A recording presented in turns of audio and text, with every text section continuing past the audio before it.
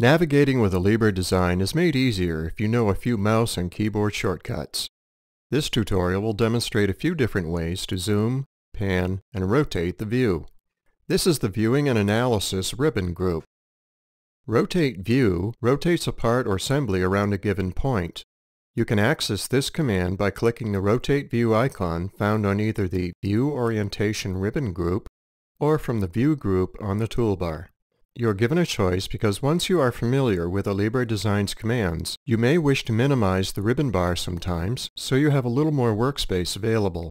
The easiest way to minimize the ribbon bar is by clicking the ribbon toggle icon located here in the upper right of your screen.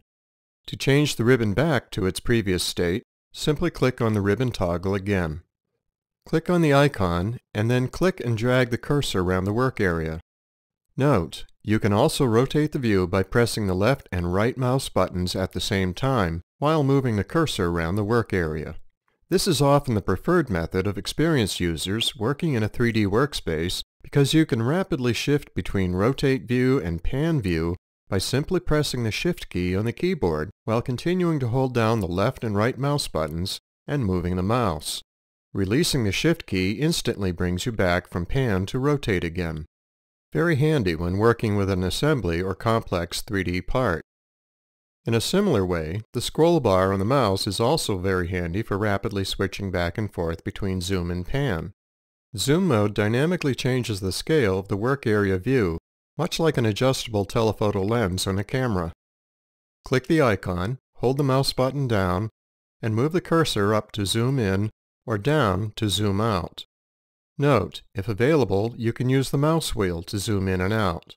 Scrolling the mouse wheel to you will zoom out. Scrolling the mouse wheel away from you will zoom in. You can also press the page up key on your keyboard to zoom in and the page down key to zoom out. Zoom to window located to the lower right of the zoom icon changes the scale of the view so that a specified region fills the work area.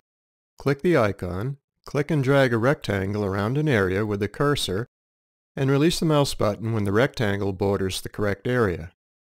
The area you just defined with the rectangle will now fill your workspace.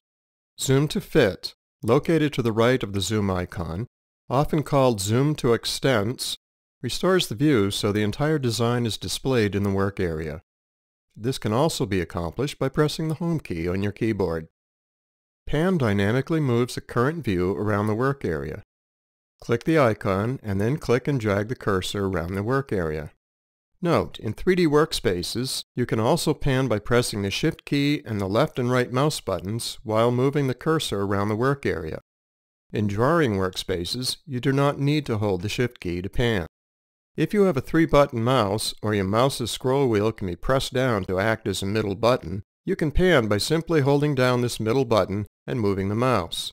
You can also use the keyboard arrow keys to pan the workspace. In this tutorial, you learned how to use the basic navigation functions of zoom, pan, and rotate.